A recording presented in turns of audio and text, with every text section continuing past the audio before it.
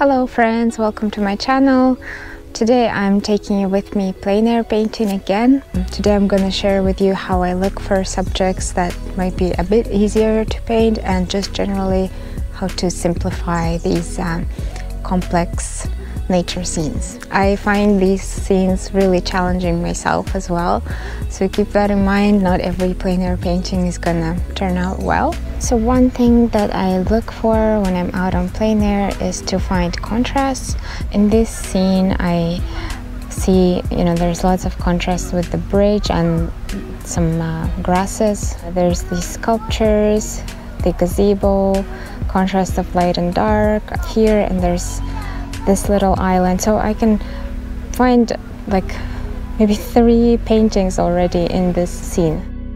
In this sketch I'm starting with the lighter areas, then going in with the middle and darker values as usual, but I did not pay some good attention to the values and it ended up being quite a failure. So here's how I did. Definitely not a painting I would frame on the wall.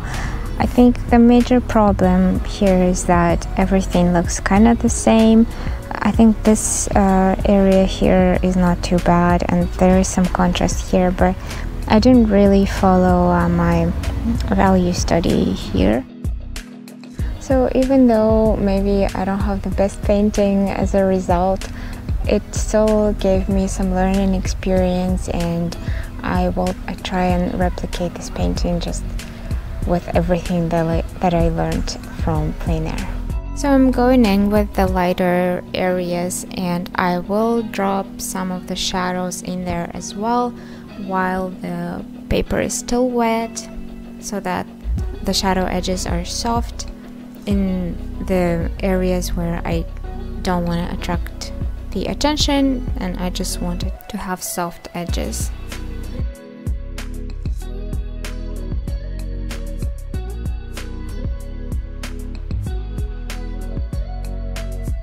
I'm pre-wetting the shapes on the right again so that all the pigment that I apply there will have soft edges. For the colors I'm using mostly a mixture of yellow ochre, some Quinacridone sienna, some burnt sienna, and for the greens I'm trying out this new mixture of Phtalo green and Quinacridone sienna. It creates a kind of an olive green color, but not really. It's still more on the cooler side. Anyway, I'm having fun with it.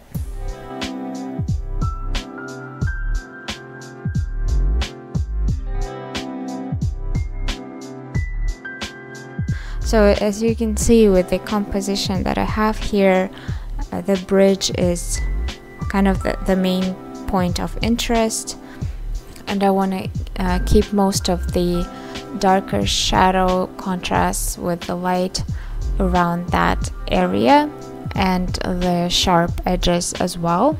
But that doesn't mean that I can't have any other secondary areas of interest. It's just they won't attract our attention as much. In this composition I plan to have the viewer enter from the lower left corner, move toward the corner where, I'm not sure if you can see, but there's like the little ducky there, and then move on to the bridge, so it will be like an S-shaped path. So that's what I'm working toward in this sketch. An important part of bringing the viewer's attention to the bridge are these grasses, the vegetation, and the strong contrasts and the sharpness that they create.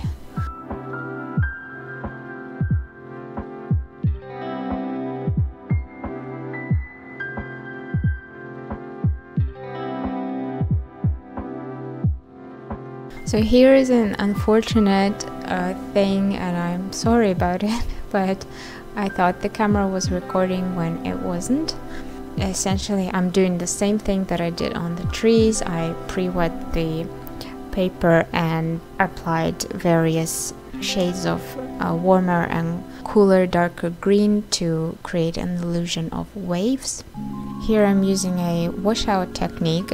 Basically I'm taking a brush that has no pigment in it, and it will soak up the pigment from the paper. And I'm also doing some scraping with a credit card to indicate the grasses. Off to more details on the bridge and the shapes of people. Here I think I just want to indicate, and the viewer can already guess, like there's no need to be very detailed with the figures.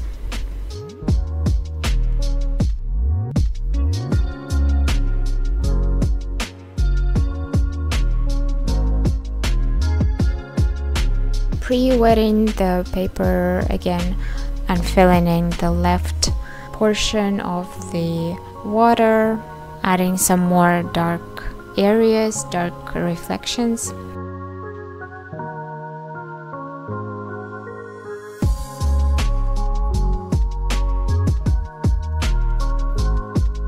Using the washout technique to indicate the reflection of the figures, and some more ripples on the water. With details, sometimes it's helpful to flip the painting upside down and look at it. You will see the painting in abstract shapes and understand what is missing there. So here I figured that I am missing some of the definition on the left. So I added some more shadows to the stone and more shadows to the reflection of the tree.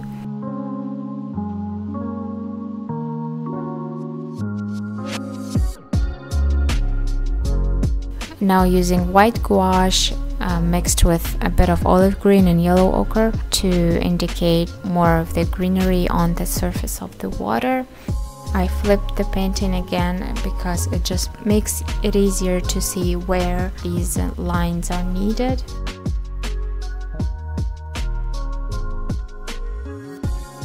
Adding some definition to where the duck is, and again a little bit more of those white vegetation on the surface of the water.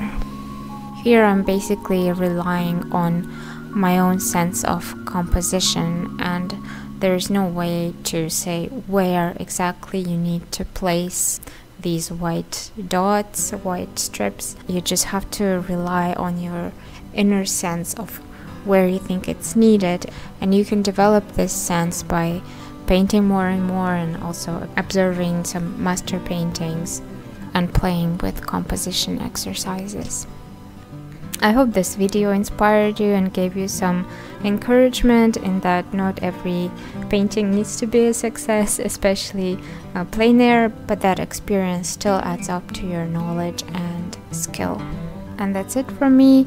Thank you for watching, and until next time.